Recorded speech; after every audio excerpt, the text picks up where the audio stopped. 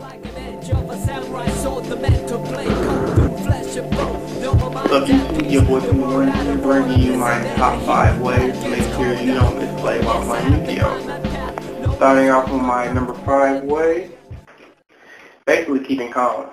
Keeping calm is important when you're playing Yu-Gi-Oh! Because if you're playing the game when you're stressed out, irritated, and you're planning on to a big event, you're going to be worried about your main issue rather than thinking about the game state, which will cause you misplay, and truly not really care about the game.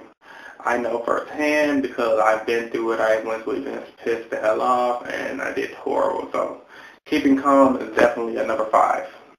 Coming down at number 4 is alertness while being at events. Alertness basically means like get some caffeine in your system because you're going to be there all day, sometimes 8 to 9, even 10 hours for you California players. So if you don't like coffee, just get an energy drink. So an energy drink, get a coffee pill or something because me personally, I need my coffee every day, and I can't go to an event without being alert because the caffeine will keep you more focused and it puts you in a better game state while playing, making sure you keeping your misplays to a minimum. So your alertness up is really good. Hydration and proper eating. Okay, I'm gonna touch on the proper eating first for the number 4 pick. For the number 3 pick. For hydration, basically drink tons and tons of water, preferably post you drinking your caffeine or energy drink, mainly because the caffeine and energy drink, while it's going to give you a boost of energy, it's going to give you an energy spike. It's going to basically make you crash a little bit. You'll still have the energy, but you're going to be a little more tired and be dehydrated. So keeping up maybe 1 or 2 bottles of water on you at all time will keep your dehydration to a minimum, if not at all, completely dismiss it. And it'll make you more alert because the more water, our body's made 70% water or higher than that, mainly made of water, and keeping a lot of water in your body will keep your organs functioning properly and make you think a whole lot better and faster.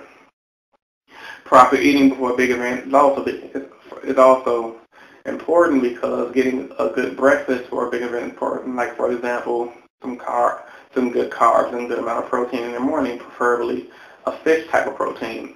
If you guys don't know what a carb is short for carbohydrates, which basically carbohydrates are what gives our body energy to do things throughout the day. So with enough carbohydrates, like for example, banana, some oatmeal, whole wheat bread, with a good amount of carbohydrates in your system, fueling your body with natural energy, and a good amount of protein like chicken, preferably tuna because tuna has the omega-3, which will help your brain function a lot better, or some type of fish like tilapia.